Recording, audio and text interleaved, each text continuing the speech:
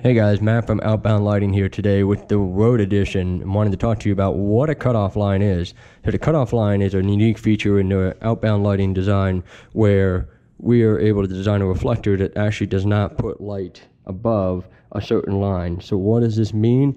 This means that you're able to actually aim your light on your bike and actually aim it upwards so you can actually see where you want to go without blinding oncoming pedestrians, other bikers, drivers in badly drawn cars, versus a traditional bike light, which is just sort of a circular spot beam pattern like this, where in order to not blind other people, you have to aim your light way down. So you're lighting up everything right here, but you're not actually seeing where you want to go out here.